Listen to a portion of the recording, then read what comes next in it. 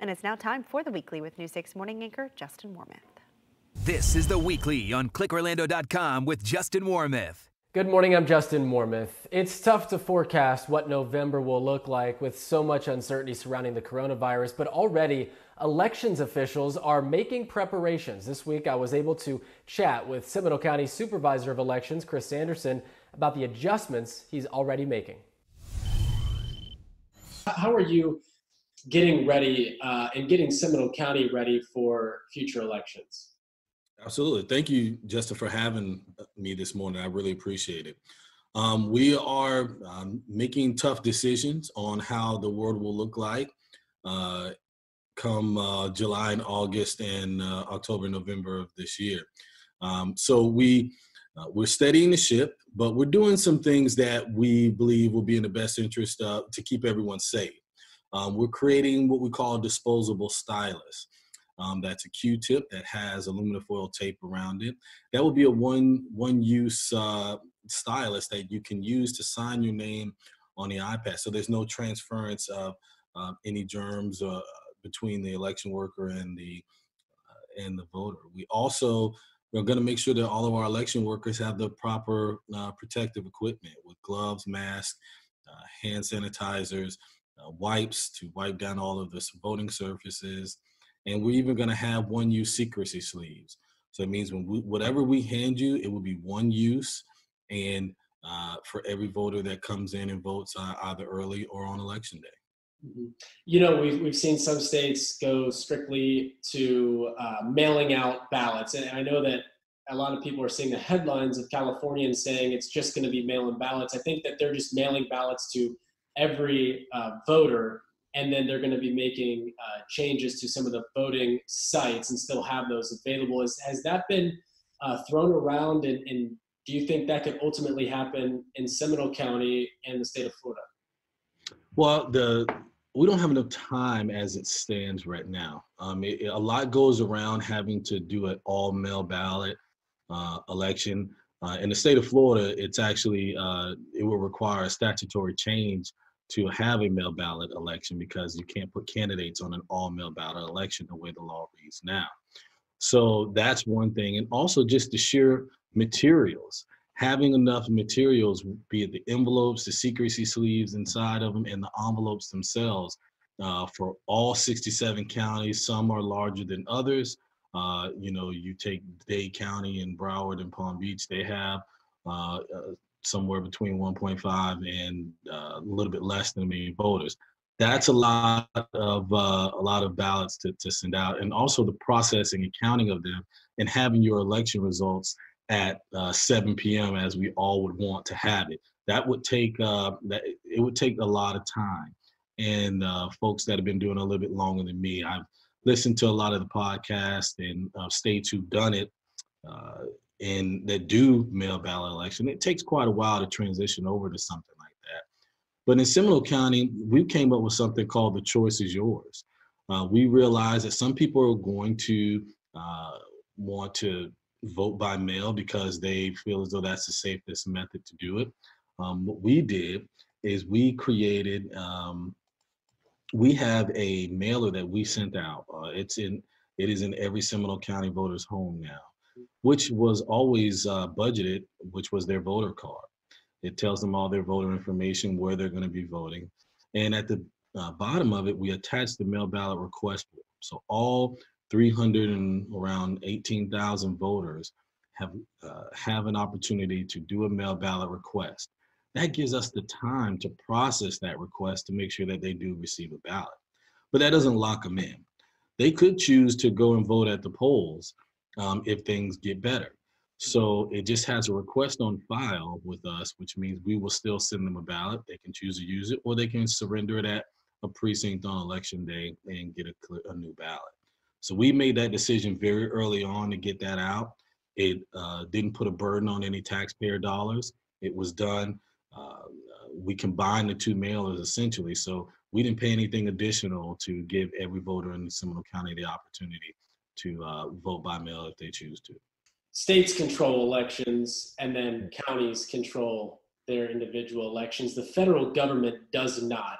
However, we have been hearing some rumblings from Congress as they continue to mull over some ideas in the stimulus packages and coronavirus relief packages to put some different things in there to either delay or there's just that conversation about the election. Do you think that it will stay where it stands today and that states will have control over their elections? Well, I certainly think they're going to be pressed against the clock. I mean, the clock is ticking. We have to send out our ballots to our overseas citizens and our military 45 days prior to an election. So this is not a decision that you can make off the cuff, if you will.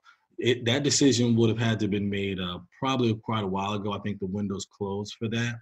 I think we have to move forward, and states will have to support their supervisor of elections with making sure that they have the supplies that they need to service those folks. Because, you know, I'm talking to voters every day, and there are some voters that are just, I'm going to the polls. No matter what, how bad it gets, I'm gonna vote at the polls, Chris. And I said, absolutely, no problem. The choice is yours. Whatever you decide to do, we're going to make sure that it's safe for you, which gave them a sense of calm. And I think that's really important for leaders in every area of government to do, is to make sure that we issue a sense of calm to all of our constituents and make sure that they understand that we're doing the best that we can, that their government's working for them and not against them, to make sure that whatever they choose to do, that it's going to be done safely and that we're concerned. You know, we're talking about social distancing. The one thing, Justin, I think that it's important that we address is to make sure that voters give their supervisor of elections, here in Florida, I can speak directly to, and even more in Seminole County, that they give us the same consideration that they do when they go to Home Depot, when they go to Walmart or Publix, because we're going to be required to adhere to those social distancing and occupancy room rules as well. So that's the one thing that I want to make sure that the viewers understand, is that, you know, we have to adhere to all those rules as well. So there may be wait times if you decide to vote early or on election day. I don't say that to discourage you. Just ask that, you know, you give us the same courtesy, because I do it, right? You know, I go to Publix and I'm actually talking to the folks and asking them, well, how are you doing this? And you know, what made you decide to do this? And getting some ideas of how we can transition that into what we do in the precinct, at the precinct level. We took our training room and we turned it into a precinct. And we're walking through each step of the process. And, you know, when the social distancing and stuff lifts, I'd love for you to come down and take a look at it.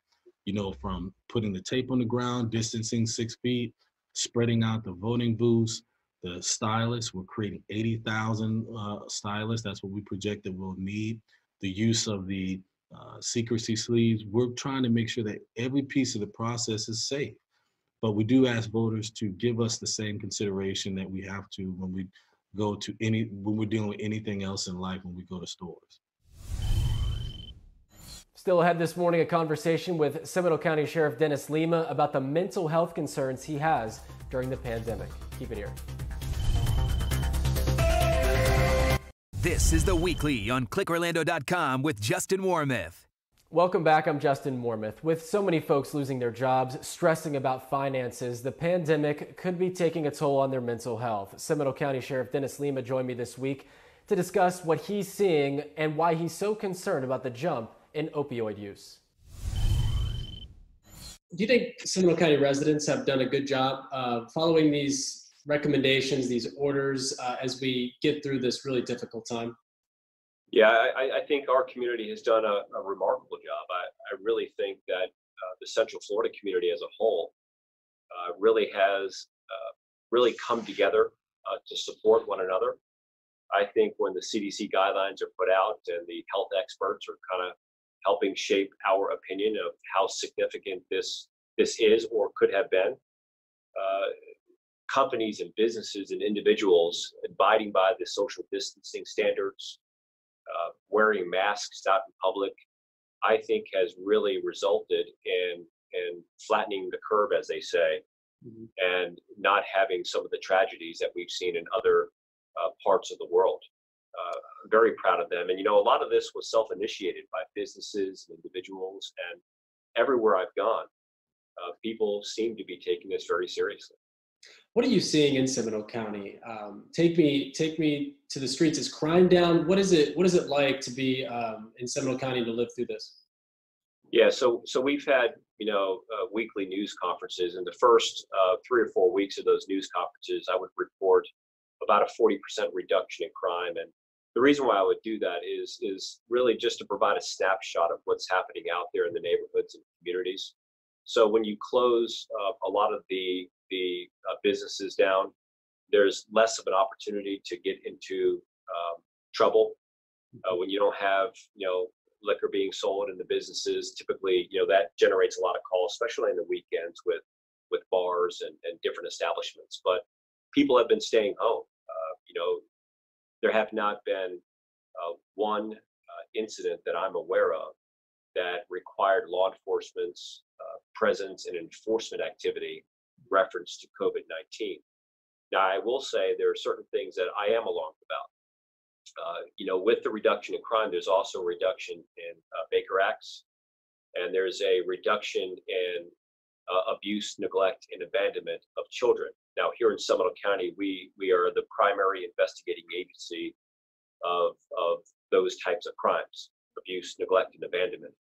And I really feel that the reduction in those numbers are not because of something positive has happened, but rather they are limited, and children are limited in their exposure to those first responders and mandatory reporters that really occur in school.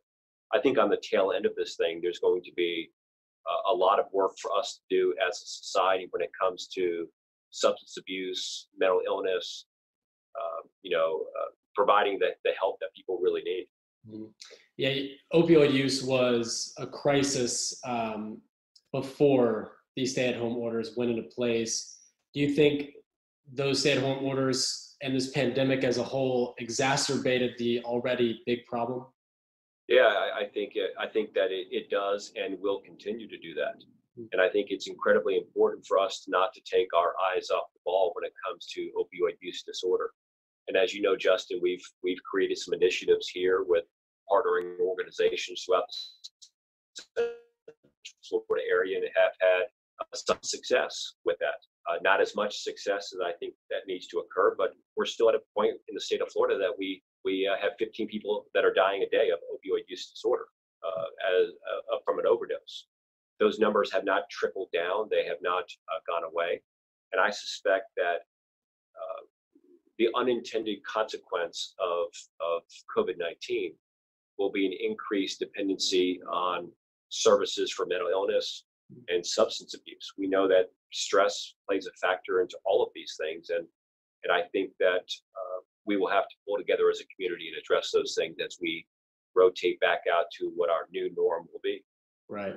Yeah, as you know, I don't have to tell you this, but people losing their jobs, trying to make ends meet, their finances being wiped out through all of this just makes that problem even worse and kind of puts people over the tipping point of, some of their mental illnesses that they might be dealing with. It's just, it's a problem. You mentioned domestic violence and child abuse. All of those factors kind of play into it. And at this point, it's kind of struck me that those numbers are down, but they're not really down, right? Just it's because they're not seeing someone on the outside, a teacher, an administrator, when it comes to kids, or maybe a coworker if it's a domestic violence situation, right? Yeah, I mean, that's my hypothesis. I mean, if you think about the amount of abuse and persons crimes that were going on that were domestic related, I can't think that spending more time with one another in a less visible type of environment as people are sheltering in place leads to less criminal acts. I think that sometimes the numbers can be deceiving. And I think that it's going to be incredibly important for us to really focus on doing a better job when it comes to providing adequate services for mental illness, substance abuse, all of these things. I mean, we really recognize over the years that crime and community concerns are symptoms of other problems. And I would argue at the top of that list is going to be mental illness, substance abuse, and all of these things. And what's great is all of us recognize that, especially here in the Central Florida contiguous area, and counties and cities are working hard to make sure that we're providing adequate services. But hey, let's be honest, we're still behind on this. I mean, Florida is not properly funded when it comes to mental health programs. I think that Governor DeSantis and First Lady Casey DeSantis have really said that that's going to be one of their priorities going in. And prior to COVID-19, I know that I've had the opportunity to personally work with them on various committees and boards. But we're really going to have to do something to provide the help and support for these individuals when we come out of this COVID-19. We've seen numerous jails and prisons overwhelmed with the virus around the country. How is that going for you in Seminole County Correctional Institutes? Yeah, so we've had great success with that. We've had, knock on wood, no COVID-19 cases in the Seminole County Correctional Facility. And I think that that's for a variety of reasons. One, we came out early and said that a consequence of violating CDC standards or county ordinances or state law should not be taking somebody to a correctional facility. I would argue that that would only make the consequence a greater health risk than the violation in the first place. So we've encouraged our deputy sheriffs, and the chiefs of police have encouraged their police officers to direct file on cases, especially misdemeanor cases where there may be a violation, and we're not saying that people should get away with committing a violation, but rather give them a summons to appear in court, as opposed to having direct contact with a law enforcement officer, putting them in the back of a patrol car, and potentially risking a spread in our correctional facility. So as a result of that, our population in our jail is down. And what we did was we quarantined people on the front end of that. So if somebody was being introduced into the facility, and some people just simply have to go. I mean, there's violent felonies, there's people who need to be incarcerated. When those people were introduced, they would then be quarantined for a designated period of time to make sure that they are not introducing a potential virus into the general population of the facility. We owe that to our public and community, our staff members there, and the inmate population that's inside. And my thanks to both Seminole County Sheriff Dennis Lima and Seminole County Election Supervisor Chris Anderson for their time this week. As always, you can get the latest coronavirus news on clickorlando.com/coronavirus. I'm Justin Mormith. Hope you have a great Sunday.